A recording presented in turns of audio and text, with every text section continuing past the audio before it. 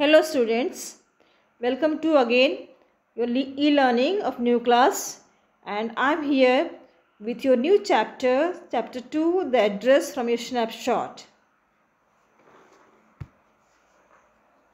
The address written by Marga Minko. So about the author, Marga Minko, she was born in 1981 and her pseudonym name, that is a fictitious name or pen name, Sarah Minko. Born on 31st March 1920, she is a Dutch journalist as well as a writer. Born in Ginneken, Netherlands, and she married to the poet, and after that he became the translator Bert Weston, and after that she died in 1992. Here students, the idea about the chapter. So address is very touching story. You can call it a tale of a war, as it narrates two situations, one before the liberation and other post-war period. So it is a story of a girl whose mother, Mrs. S, gave her belonging to a lady called Mrs. Darling. During the World War II, unfortunately during the war, Mrs. S dies, but her daughter survives. Her daughter first thinks to leave the belonging of her mother, as she thought it will make the remember and the good old times, and she will then regret. But later she becomes so curious to see her mother's belonging. But then Mrs. S. Darling acts like that she doesn't know her, and she avoids Mrs. S. daughter. The girl tries to get her belonging, but back when she went find that the object evokes memories of her old life, and she decided to leave them all behind and resolved to move. So here it is, some picture is there during the war which took place, and in that it brought a destruction of the lives.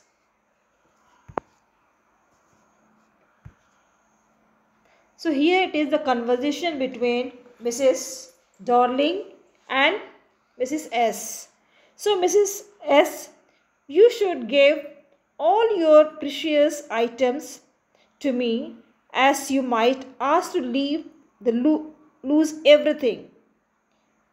Mrs. Darling, are you sure about this, as you might get trouble for helping a Jewish family? Mrs. S, it is a complete time. After that, a friend is need a friend indeed. So insist you that you should give you all your belonging at my house, Marconi Street, house number 26.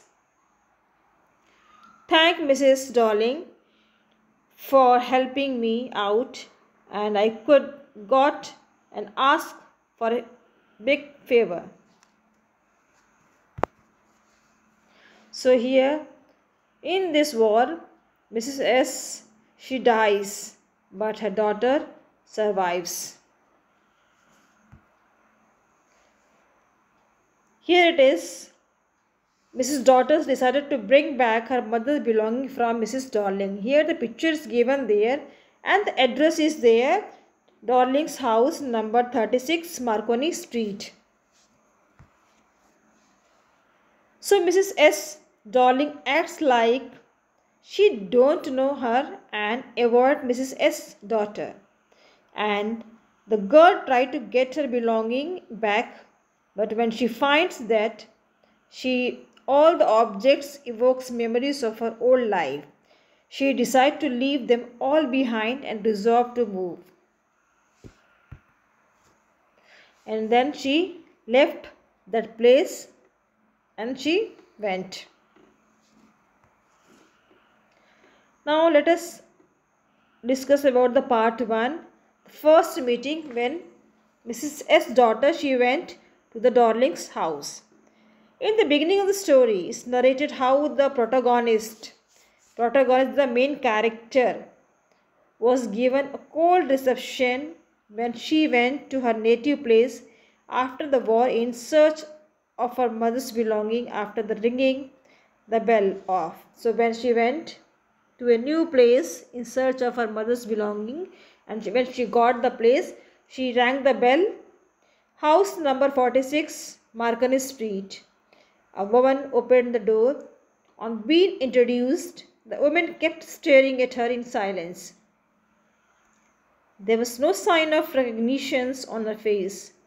The woman was wearing her mother a green knitted cardigan. The narrator could understand that she had made no mistake. She asked the woman whether she knew her mother. The woman could not deny this. The narrator wanted to talk to her for some time, but the woman cautiously closed the door. The narrator stopped there for some time and then she left the place. So as she wanted to talk to Mrs. Darling, and Mrs. Darling, she was denying, she was refusing. She doesn't want to talk to her, and just she slammed the door, and after that, Mrs. S. daughter, she left the place. Now here part 2, students. Now remembering the past, what happens? So in the subsequent section, the succeeding, the following part section, here the memories of the narrator's bygone days comes to light. So whatever the things was past, now she started remembering. Her mother had provided the address years ago during the war. She went to home for a few days. She could find that various things were missing. So when she went, various things were missing in that house. And at that time, her mother told her about Mrs. Darling. She happened to be an old acquaintance of the narrator's mother. And lately she had renewed contact with her and had been coming there regularly. Every time she has left their house, and she took something with her, the possessions, and the next day the narrator saw Mrs. Darling going out of their house with a heavy suitcase. She had fleeting glimpse of Mrs. Darling's face. She asked her mother whether the woman lived far away.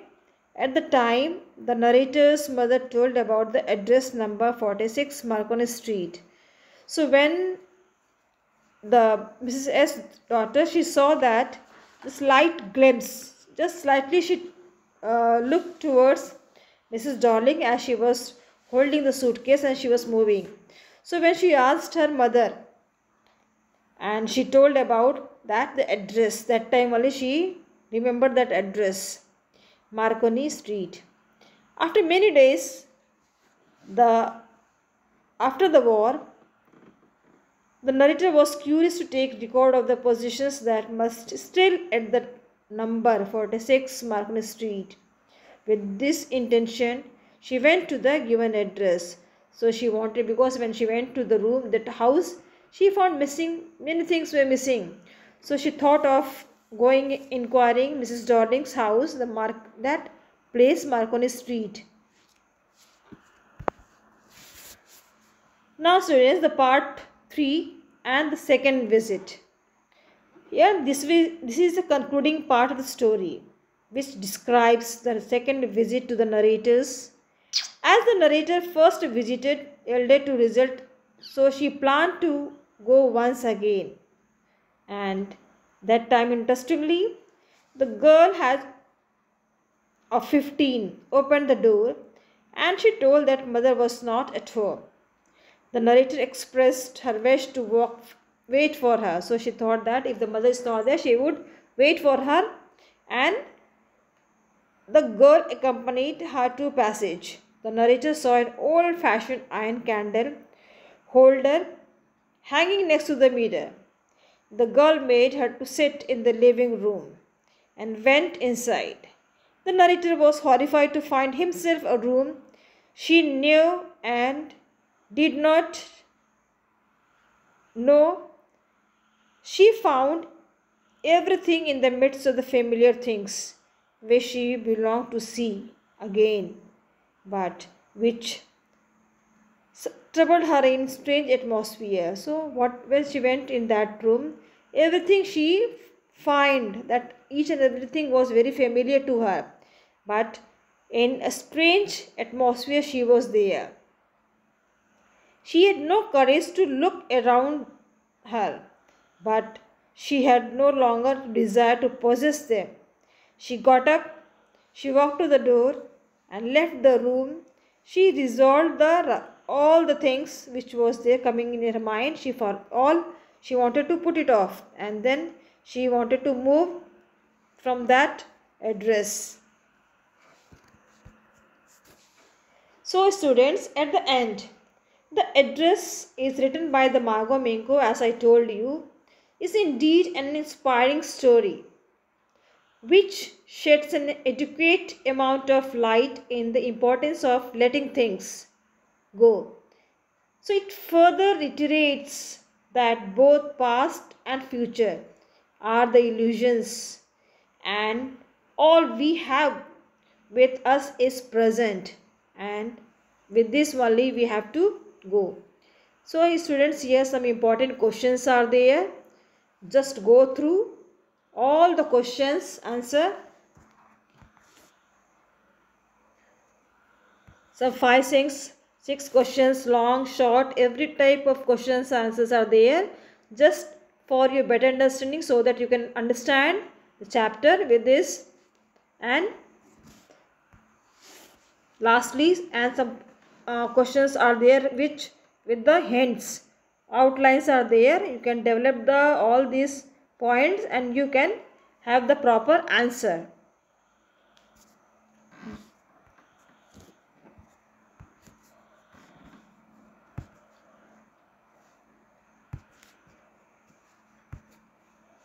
And lastly, here some separate question bank is there for your practice.